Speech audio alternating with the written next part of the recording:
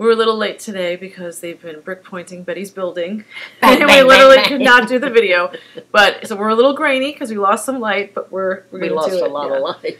So we wanted to talk about the young teens and 20-somethings that have been writing into the site, guilty because they're going steady, they're in love, this is the one, they think they're going to get married, but they find themselves sexually attracted to other people. If not attracted, interested, wondering what it would be like to have sex with somebody else. Of course.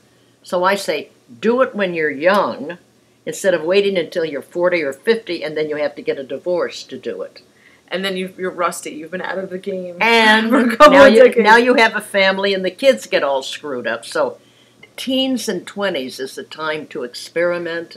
And figure out what you like. Find out who you are as a sexual person. Find out what's out there in the world of sex. What are people like? How do you know exactly what your orientation is or what turns you on? You must have experience. Experience is the #1 teacher.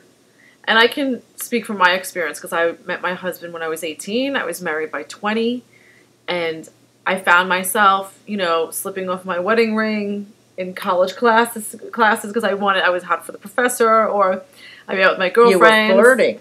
And I would make out with a guy or I'd take his number, and then it would go further along, and then I was sleeping with other people, and I used to beat myself up about it. And I was What's very wrong with me?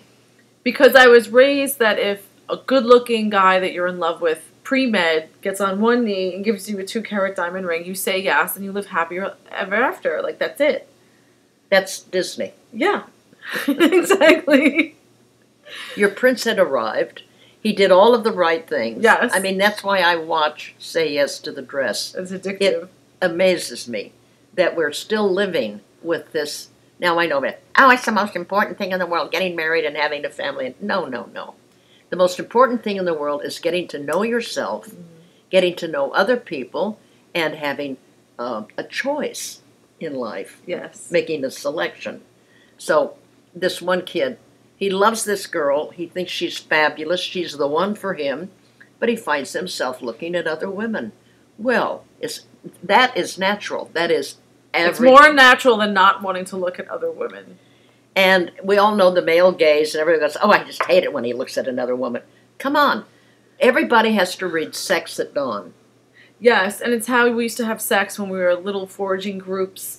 And sexual was really about creating social bonds.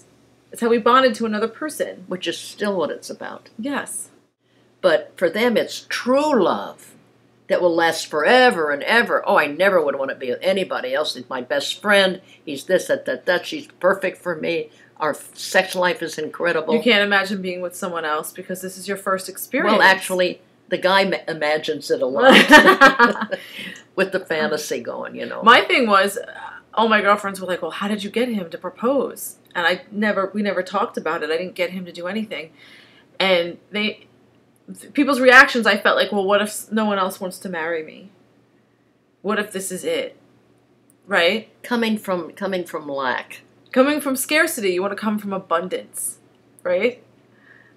Well, I said no a lot of times, and then the one I wanted to marry said yes, and then turned out he wasn't going to marry me, and then I got married on the rebound, and it's the whole thing.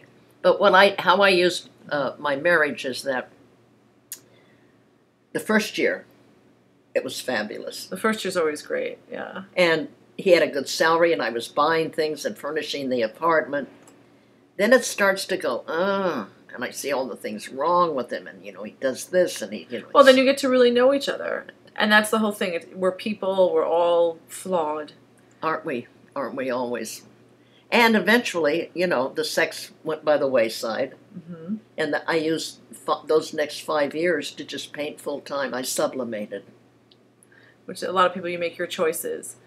And so, I don't know. So how, if you're in your teens and your 20s, what should your focus be right now when it comes to sexuality? Well, the #1 affair needs to be with yourself because you're still developing and growing. So you want to constantly keep in touch with what works for you. And masturbate, touch yourself, fantasize. And work on communication skills. How do I tell my partner what I want? Yeah, first you have to find out what it is you want. And then you have to say what you want. So save your monogamy and going steady for later on. Yeah. Don't do it now, because now is the time to learn about life. Learn It's about going to be really yourself. hard for you to stay on that straight and narrow. It's going to be really hard. I couldn't do it. I couldn't do it either, and don't beat yourself up over that. No. You know, we should never feel guilty for our natural impulses. Yeah, it's like feeling guilty because you want to have a nice, healthy dinner. Yeah, or you want to taste something delicious, So save the big commitments for a little later on when you want to settle down and have a family. Okay?